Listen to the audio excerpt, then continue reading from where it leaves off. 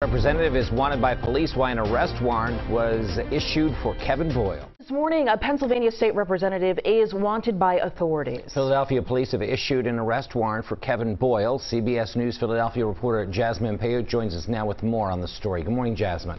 Good morning, Jim. Janelle, Boyle has represented the 172nd, which includes parts of Northeast Philadelphia and Montgomery County, since 2011. He is currently seeking his 8th term. But this morning, his fellow Democrats say they have some serious concerns. Now, take a look at this. Police have issued an arrest warrant for Pennsylvania State Representative Kevin Boyle after he was accused of violating a protection from abuse order. Sources tell CBS News Philadelphia Boyle texted his estranged wife, which is a violation of that order. Boyle was arrested in 2021 for harassment and violating a protection order filed by his then wife. His attorney at the time called it a domestic issue. Now, those charges were dropped, and Boyle told constituents in a letter in 2022 that subsequent treatment at a mental health facility helped save his life. But just 2 months ago, a video went viral showing Boyle allegedly threatening staff at a bar in Montgomery County.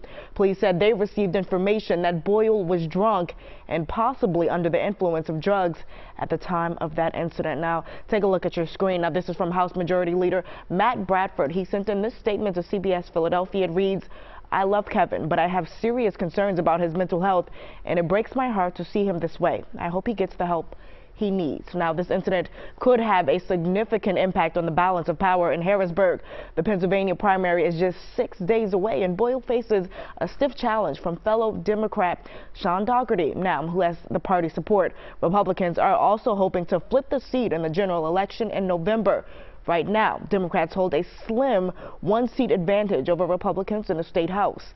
We've reached out to Boyle's team for a response, but we have yet to hear back, Jim. Thank you, Jasmine. Appreciate it.